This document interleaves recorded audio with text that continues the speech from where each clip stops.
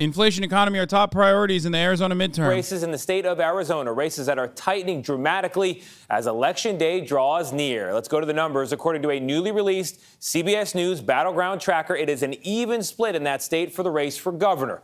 49% each for Democrat Katie Hobbs and Republican Kari Lake. Democrat Mark Kelly has a slight edge over Republican Blake Masters on the Senate side. Now, Lake and Masters have both spread lies about the last election.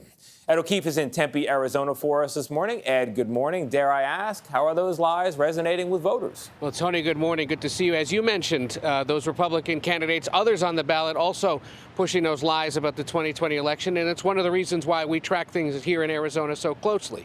And yet, according to our new Battleground Tracker, most voters here say they don't want that to be the main focus of the campaign. When I'm governor, we're going to take a sledgehammer to these damn electronic voting machines. Kari Lake won the Republican primary for Arizona governor by fully embracing the lie that the 2020 election was stolen. And they certified a corrupt election. God, that was one of my favorite debates of all time. Also, Arizona is so fucked as a state.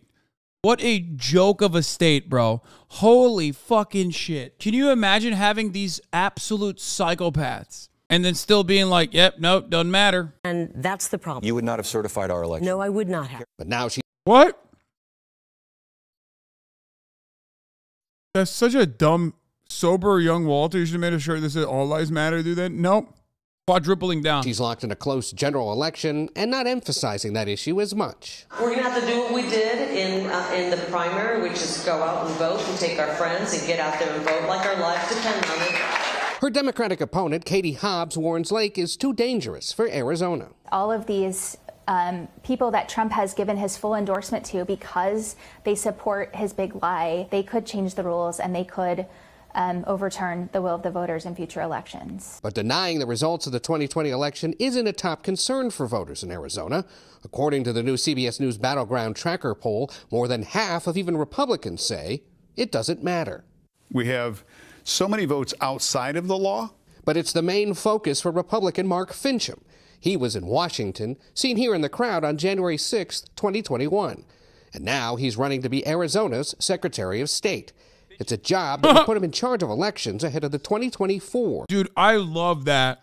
I'm sorry. At least American politics is so entertaining. Someone said Doug Dimmadome ass. Yeah. Yeah, Doug Dimmadome, owner of the Dimmadome of Dimsdale.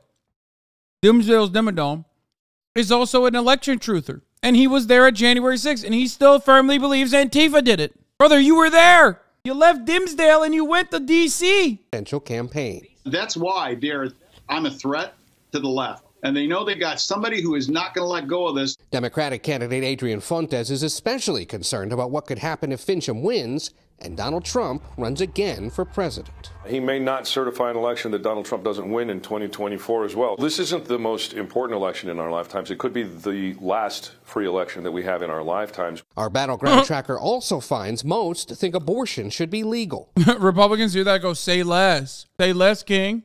Love that. And that comes as a judge has reinstated a law dating back to 1864 that ends abortion access in Arizona and would jail doctors performing them. That decision upset longtime Republican Heather Carter so much that she's now leaving the GOP. When you talk to women in Arizona and they share their personal stories one-on-one, many of them are using this issue as the deciding factor in the 2022 election. Let's go. And in the land of canyons, cacti, and the Cardinals, just like everywhere else, the economy and inflation are the top concerns. I see it as a businessman that we're going to hurt for the next 10 years. This giant wave that we're on. What fucking business does this guy own? Arizona's letting anybody have a business, huh? Chad, that was a trick question. We know he does HVAC. The fuck do you mean, what business does the guy own?